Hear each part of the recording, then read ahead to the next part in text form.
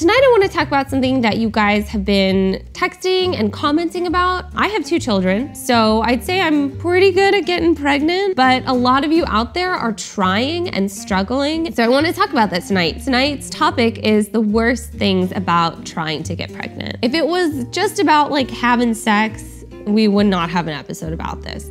So first, it gets way too clinical. When most people think of conceiving a child, their thought is like, oh, you get married and you go on a honeymoon and you just make one. And that's not how it happens a lot of the time for a lot of couples. You want your child to be conceived in this natural environment of like warmth and love and happiness. And when you're charting ovulation and you're like literally using a calendar to figure out the best day to make a baby, it takes a lot of the romance out of it, which is discouraging, especially if it does not work out for you the first couple of months. It turns into this like peeing on a lot of sticks, scheduling sex, monitoring your diet, monitoring your partner's diet, having to wait, which is such an annoying part of it because that's the way you know if that whole month was a success or a waste. So while I know it can get into this cycle of like non-romance kind of clinical, try to have as much fun with it as you possibly can and just make the most of the situation at hand. And at least you're getting some, you know, like you're having sex.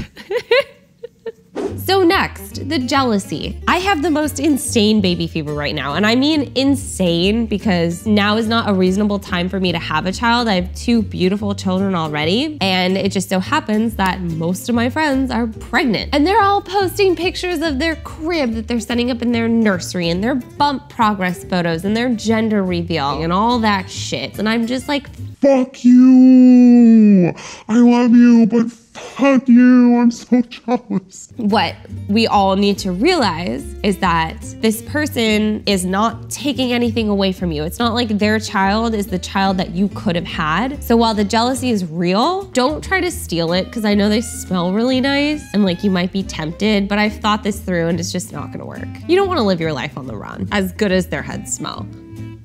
Next, you become hyper aware of your body. Every little blip feels like something and you become this like hypochondriac of sorts. So like for me, I would have like a little gas bubble and be like, I think the baby's kicking. And it's like, no, I don't even know if I'm pregnant. Like it's gas. And it doesn't help that pregnancy symptoms are the same as period symptoms because you're bloated, you're moody, you know, you have a little bit of cramping. All that stuff like is either period or baby, but there's just no way of knowing which one it is. So you end up constantly convincing yourself that you're pregnant. But I've had friends tell me, I'm pregnant. I'm absolutely pregnant. I pushed my boob a bunch of times and it hurt.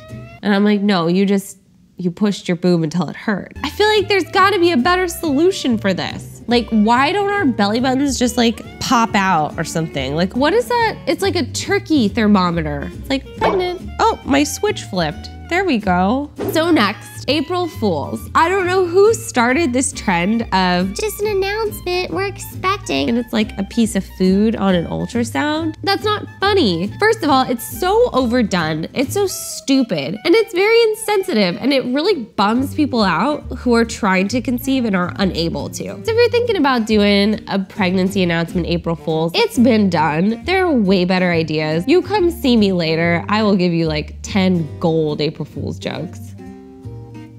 That's all you need to know. And last, unsolicited advice. I don't know what it is about people who encounter someone who's trying and they decide to just blurt out all the stupid shit, but I've heard the weirdest stuff when it comes to trying to conceive. Like, oh, you gotta do it every day. Oh, just do it every day? Okay, that's fine if you're trying for like 2 weeks, but have you tried doing it every day for a fucking year? Do you know how sore you would be? Like, that's just not possible. The best piece of advice is when you stop trying is when it's gonna happen. Like, what do you mean by stop trying? You mean when you stop having sex? I don't know if you didn't take human development in school, but you can't just stop having sex and then magically get pregnant. It's not how it works. And I'm realizing that I'm a total hypocrite, like making a whole video giving advice. I'm just trying to help you through it. As a person who's been through it, I'm just trying to create a safe space for it. When you look into your child's eyes, you're not going to remember like the sticks you peed on or the blood tests you took or the doctor's visits you had to do and like whatever process it took, whether it was conceiving or IVF.